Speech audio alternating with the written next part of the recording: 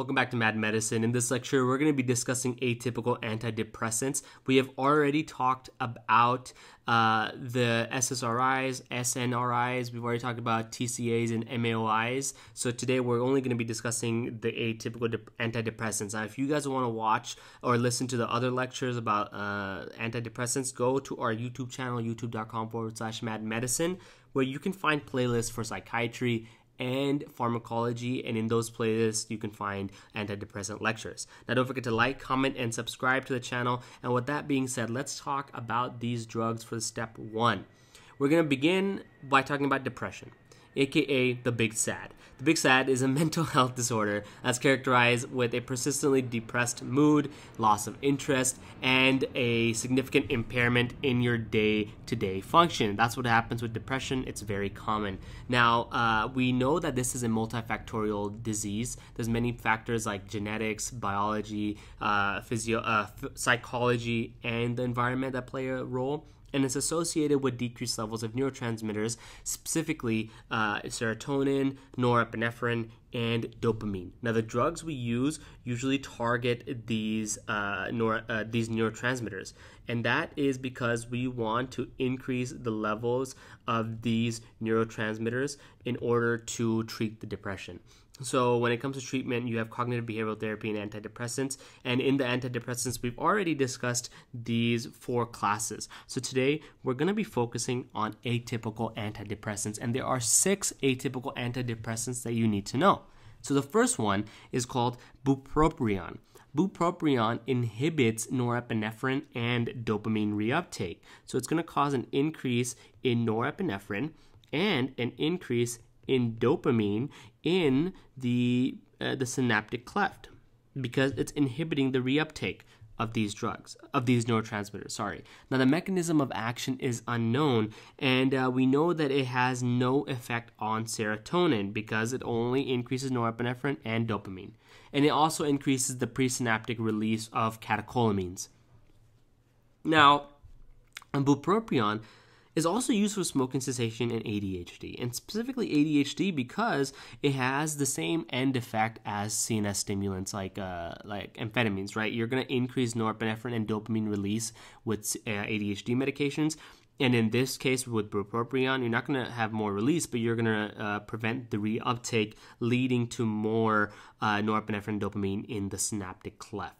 Now, when it comes to toxicity, it's also very similar to stimulants. You're going to have tachycardia, insomnia. You'll also have weight loss because you're going to have lack of appetite. That can often happen.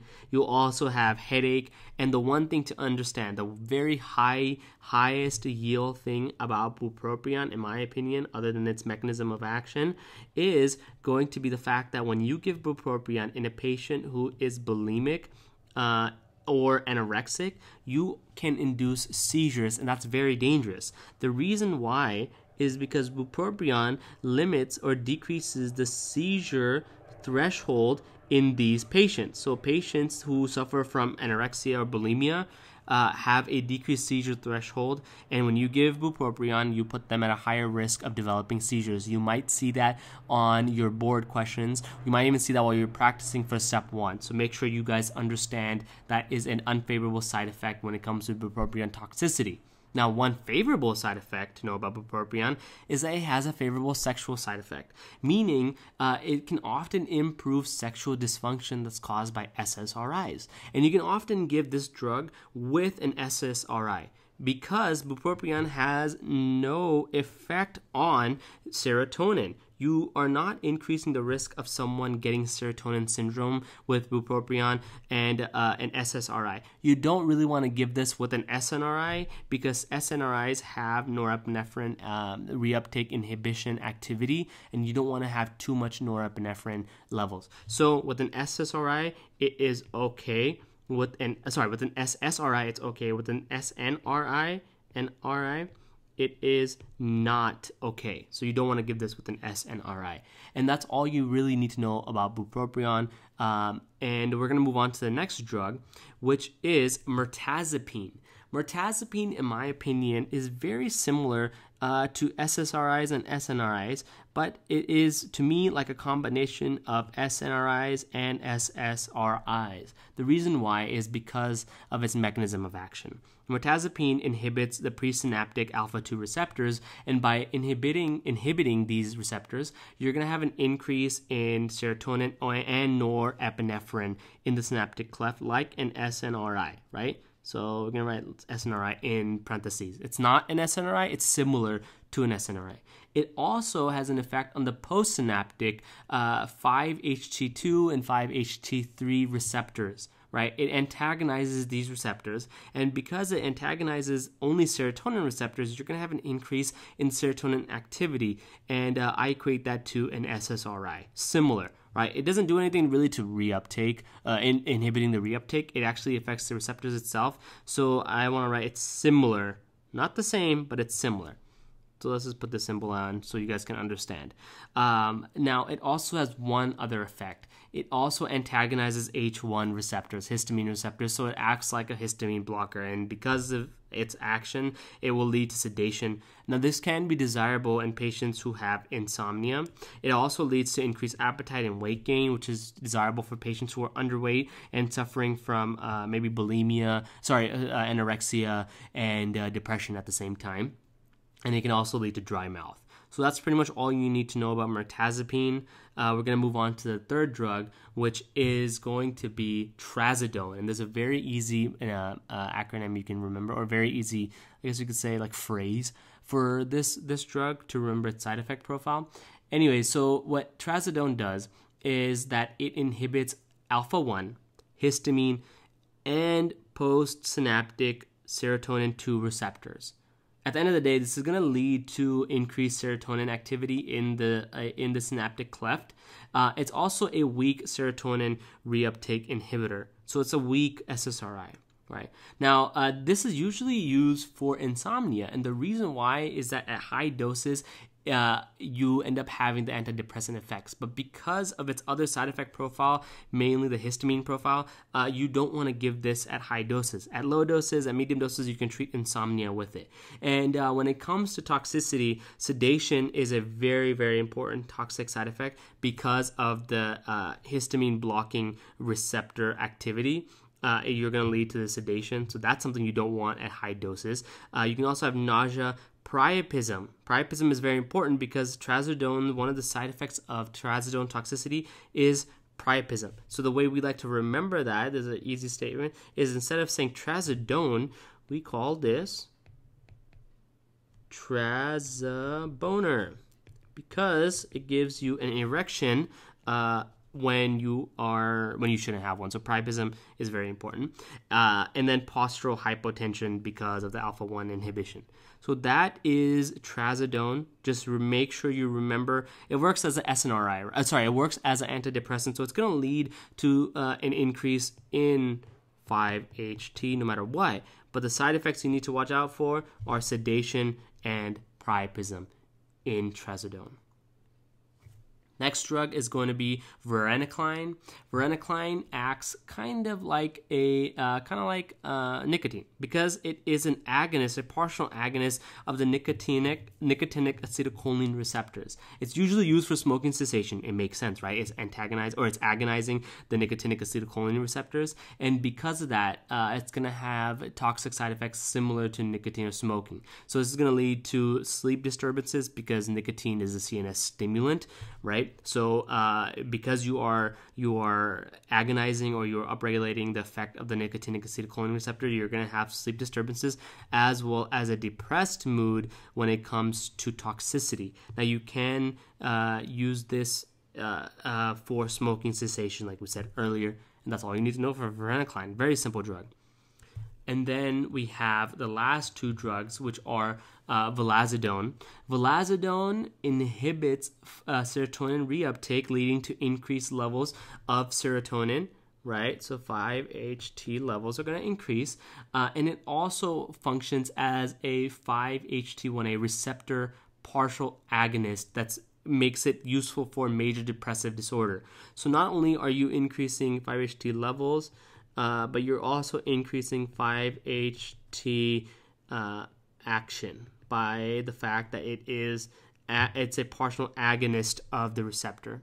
Because of its side effect, because of its actual profile and its mechanism, you want to watch out for headaches, you want to watch out for diarrhea, nausea, and anticholinergic effects, right? So the anticholinergic effects may mean dry mouth, constipation can also occur, etc., etc. So make sure you watch out for that.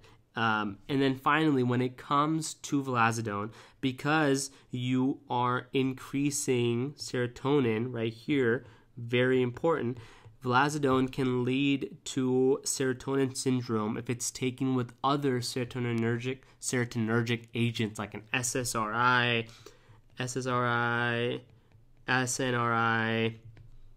TCA, monoamine oxidase inhibitor, etc., etc. So anything else that increases serotonin, you really don't want to take vilazodone with that drug because it'll lead to serotonin syndrome.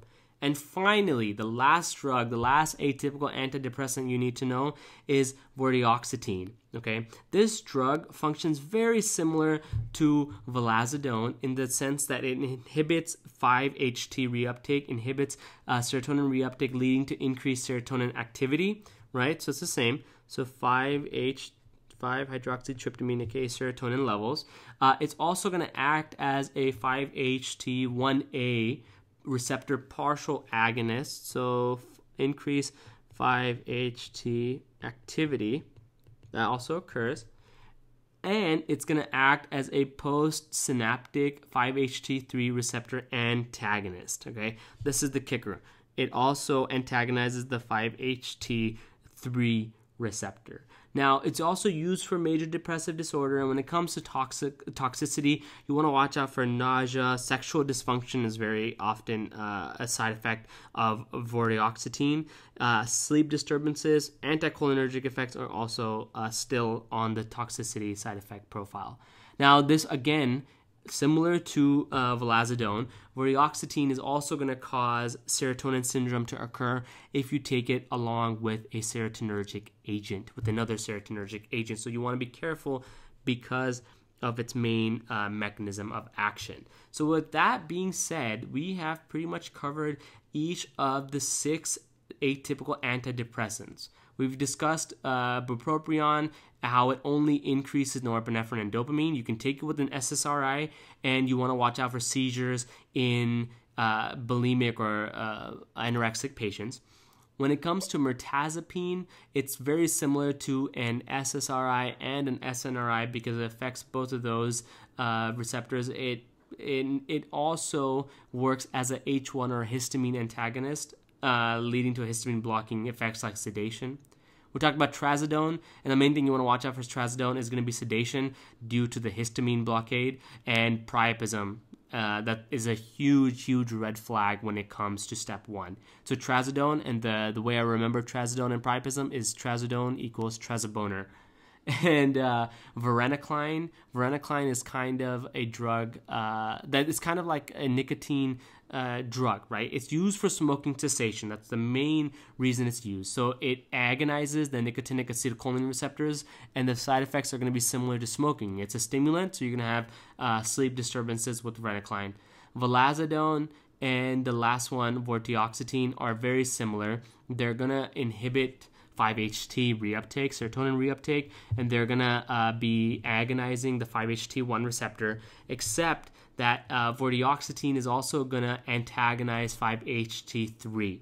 That's the main difference between the two. They're both going to be able to cause serotonin syndrome when it comes to taking this drug with other serotonergic agents. And with that being said, I hope this lecture was useful. Thank you for watching. Don't forget to like, comment, and subscribe to our channel. And if you guys don't know, you can find these lectures on your favorite podcast service. Just search Mad Medicine wherever you guys listen to podcasts, and we will pop up. Thank you, and go ahead and continue on to the next lecture.